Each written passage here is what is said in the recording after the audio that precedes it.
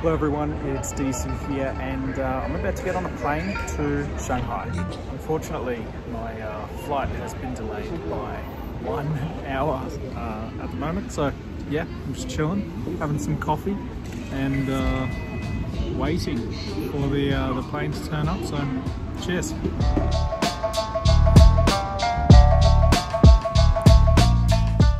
Shanghai was a pretty fun little stop, but I was only there for 1 night, and early the next day I had to fly to Osaka, which was very early. This was taken at around 5 a.m. in the morning, and yeah, it wasn't awfully fun getting to the airport, but yeah, it was a good flight nonetheless, and Osaka was raining when I turned up, which was less than ideal, but it has a strange beauty to it. Oh my god, there is a Pokemon Center.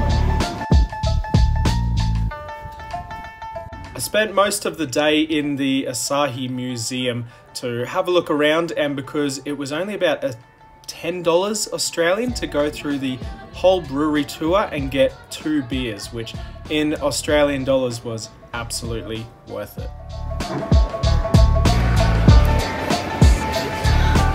Later that night, me and my friends went through a place called Dotonbori, which is like a shopping, eating district in Osaka, and there's so much interesting stuff to see here. Let's take a look.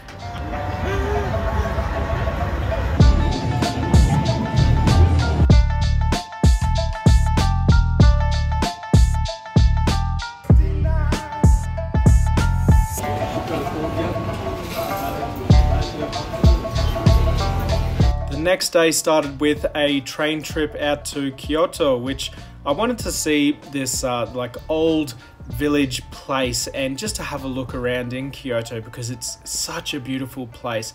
I highly recommend anyone going to Osaka to make a trip out to Kyoto just to take a look at the temples and embrace that old lifestyle.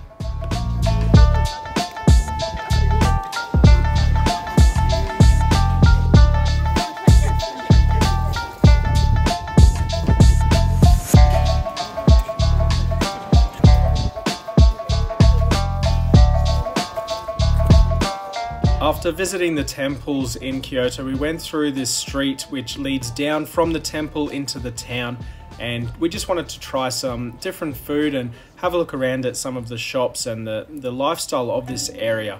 It was truly beautiful. I highly recommend it to anyone who does visit that massive temple to then go through the town and just have a look around. It's truly a beautiful place.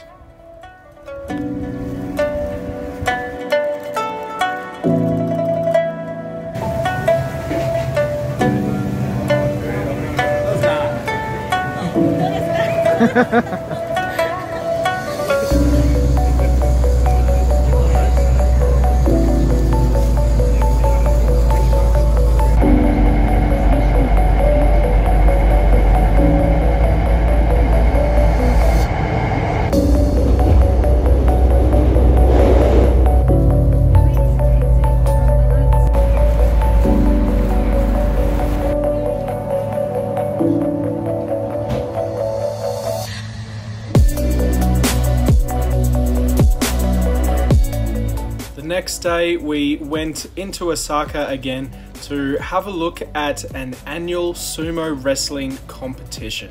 This place was absolutely packed out. It started off not too busy, but honestly this was a really eye-opening experience and something I would highly recommend to anyone traveling to Osaka or Japan to definitely take a look at.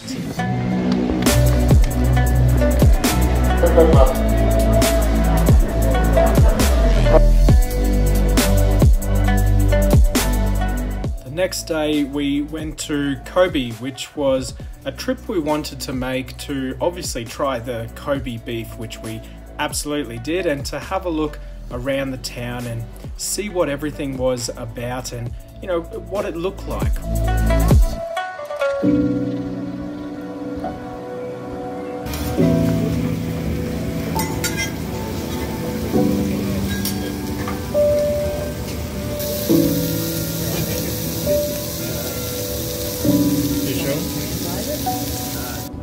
after lunch we took a cable car to the top of a garden area thing. I can't remember exactly what the garden name was, but it was right up on top of one of the mountains that overlooked the city, as you can see here, and the view was absolutely incredible. You could see the entire town, all of the little island areas around it. It was a beautiful clear day, and the garden area itself was actually quite nice. There was restaurants, bars, some places to eat as well, and yeah, it was just a beautiful day up there, where we enjoyed foot baths, we had some ice cream, we saw waterfalls. It was amazing. I highly recommend going up to those gardens.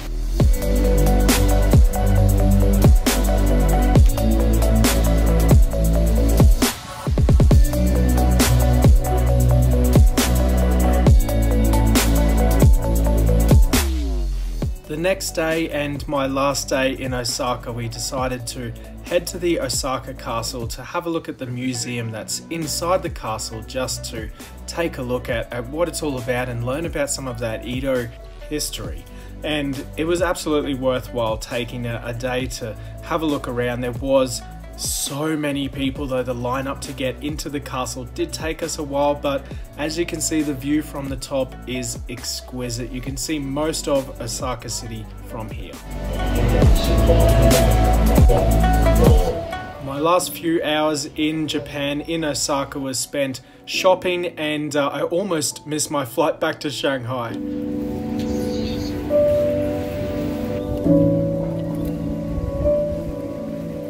I spent most of the day hanging out with one of my friends in Shanghai and going to cafes and bars and just sort of enjoying myself and winding down from the week of travels through Japan.